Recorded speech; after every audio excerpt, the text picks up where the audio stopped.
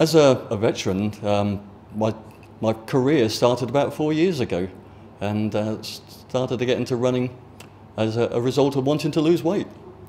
Probably the major achievement for me has been that when I first started running, I took part in a 10k race and I finished in 65 minutes, and I was really proud of that.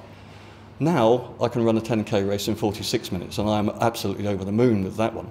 And I've even taken part in 2 marathons. So that for me is a real achievement. I started playing table tennis when I was 11, and I took to the game so well that I played for England 13 times as a junior.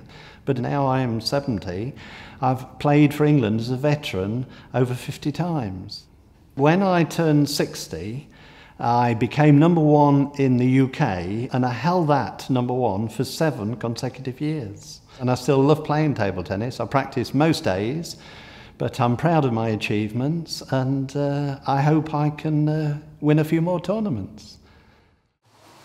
I've been a specialist breaststroker since I was a youth.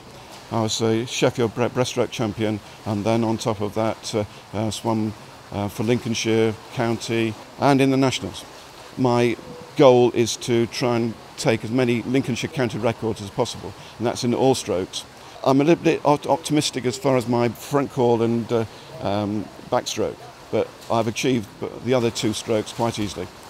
I've been swimming since 1990 competitively, so I think that has been an achievement in itself.